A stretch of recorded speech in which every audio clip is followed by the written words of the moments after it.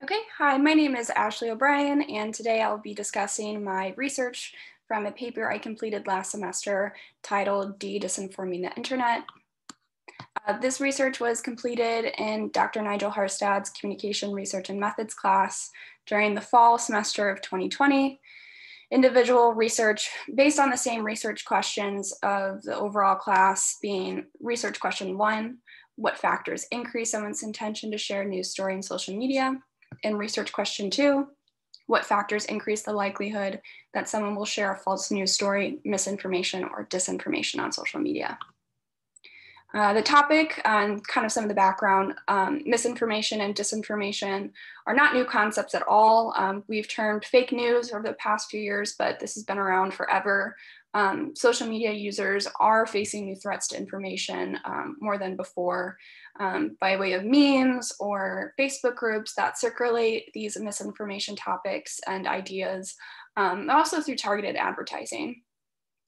So some of the solutions to fake news that we've seen in the past, since this is such an issue, is the social network site managing and monitoring. So taking on that responsibility themselves, them hiring people to go through content every single day, thousands and thousands and thousands of tweets or posts or whatever, and taking that responsibility on themselves. And then another solution has been through legislation. So government stepping in to figure out new ways that we can monitor this information. And then lastly, through some sort of external government organization or organizations to ensure unbiased scrutinization. So just making sure that there is no overstep by the government. I'm not promoting any of these three. These are just what I had read prior. I would say that the research I completed actually focuses more on user engagement and user responsibility when it comes to misinformation, disinformation. I don't think the effects of disinformation, misinformation will decrease if there's not a solution that specifically centers on the user's experience interacting on social network sites. I don't think that effective monitoring can mature if we don't actually understand the user itself. So some important concepts of this research, real news from a journalism perspective, being that they have the responsibility to report independent, reliable, accurate, and comprehensive information, and its nature of both being socially constructed and real world constructed. And I would also argue that fake news is also kind of similar in that sense. There is no specific definition for fake news, as it's a new term and it's still evolving, but it mostly refers to viral posts based on fictitious accounts made to look like news reports.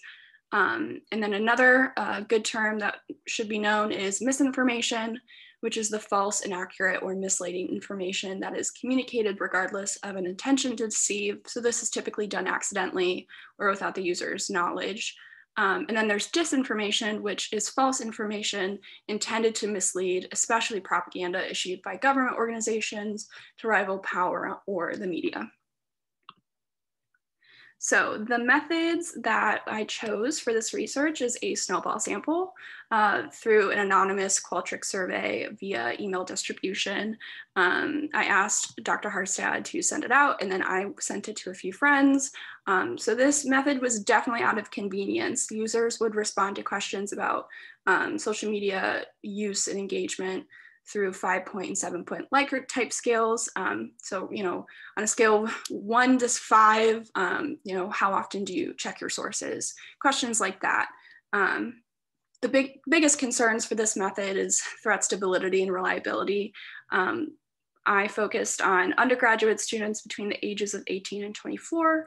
So there's also a question as to how diverse these results are going to be and whether or not that is representative of entire population of social media users. So for the results, the distribution of this survey occurred during November and December of 2020 for approximately 1 month. We only received about 20 individuals who responded to the survey, which is not great. Those reported being 11 females, 6 males. Majority of the participants reported having some college as their highest level of education, with the next highest being reported at being a 4-year degree of some sort. Only 17 of the 20 participants responded to these questions of gender identification and education status. But I will say that every single person who took the survey completed the survey. So there was no, survey fatigue, but there definitely is threat to validity and reliability. And the results that I'll be discussing in the next slides are most likely not statistically significant. They definitely aren't, but it could still lead us to learn more about the topic. So for the first test that we did was whether or not it proved, there was not a statistically significant difference between the mean of women and the mean of men in regards to whether they pay attention to the news. So we can interpret these results as women are more likely to admit they have shared fake news before compared to men. But the test does hold about a 62% chance of producing erroneous results. There's probably some sort of mistake or incorrect result, probably because there's a lack of amount of respondents and a lack of diversity in the respondents at hand. The second test we did was a Pearson's correlation examining the frequency of the respondents, Twitter use, and whether they check another source or Google to fact check the post before sharing them to social media.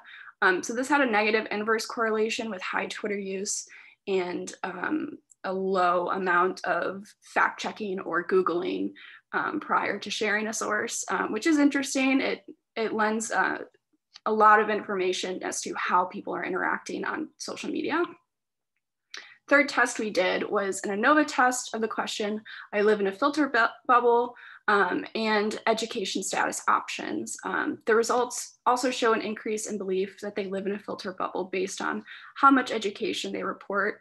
Those with a high school degree report they do not live in a filter bubble, whereas those with some college education reported they may or may not live in a filter bubble.